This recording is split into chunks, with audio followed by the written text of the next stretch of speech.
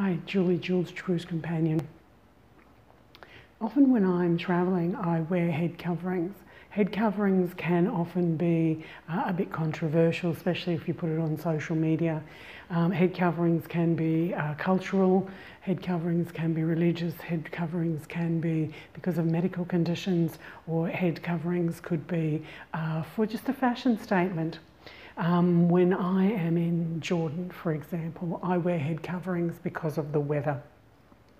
I don't always want to wear a cap or a hat, and a scarf can both act as a head covering and act as a fashion statement just around my body, and to cover my shoulders, for example, if it's cooler in the evening, if I'm not wearing it on my head.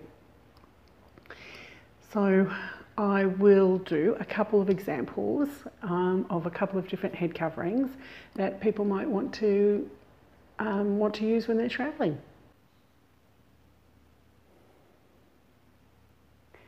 So what I'm going to try and do this time is more of a hijab style. I've shown some different videos where I've done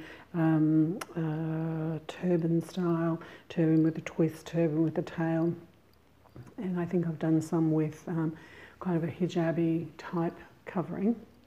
But this time I'm actually going to use the Jordanian scarf, which is the red scarf, and this is the square one, and I've made it into a triangle. And what I'm going to do is I am going to do a full hijab style. So I've almost got 2/3 on one side, long side, and a very short side. And what I'm going to do in the first instance, I mentioned before that I always cover it fairly over my eyebrows when I'm doing the initial style, and by doing that I can then move it to where I want it to be later. So what I'm doing is I'm just doing a bit of a twist in so that it anchors in and just is a little bit tidier to start with. And this is where my chins are going to come in really, really handy because I'm going to lock this shorter side underneath here with my chins.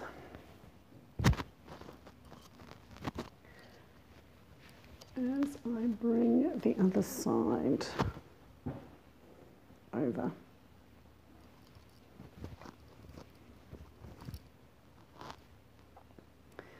Now I can reposition it a little bit, and by doing that twist you just anchor and you don't have quite of a bunch on to the side here, and when I bring this one over I can just tuck that in, and that gives me a fairly tight and fairly practical straight hijab type style head covering.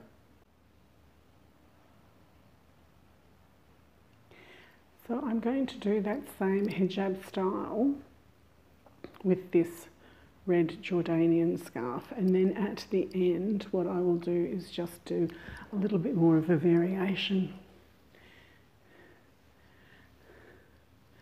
So I want to have as much length on the long side as possible. Once again, I'm going to keep it over my eyebrows. I'm going to give it this internal tuck.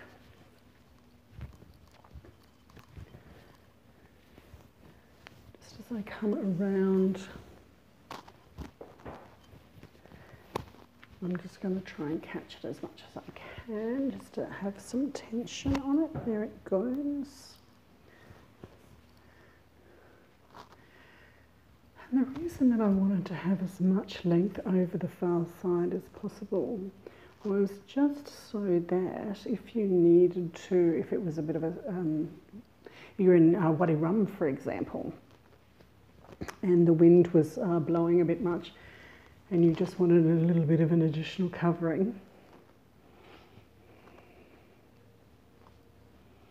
it just gives you a little bit more in case a windstorm or a dust storm or a sandstorm came to greet you while you're in the desert, for example.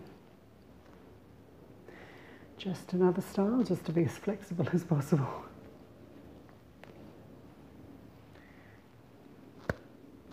have fun, have practice, have as much fun as you can, and no style is right, no style is wrong. Enjoy.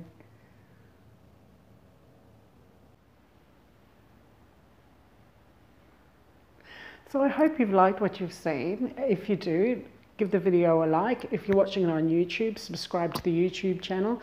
And you can get a notification of any time I post anything new. I travel to Jordan quite a lot, and I have a contact with Ali Farash, Jordan. He's been my driver now for a year or so, just over a year, maybe a year and a half. And I can offer you any advice about what to see, how to get fit to get to Jordan, because you do need to be fit to travel to Jordan to really get the most out of it. What to do if in the hotter months, in the June, July type period, which months are better to travel. Just if you have any questions about Jordan, just ask me. Stay safe and happy travels.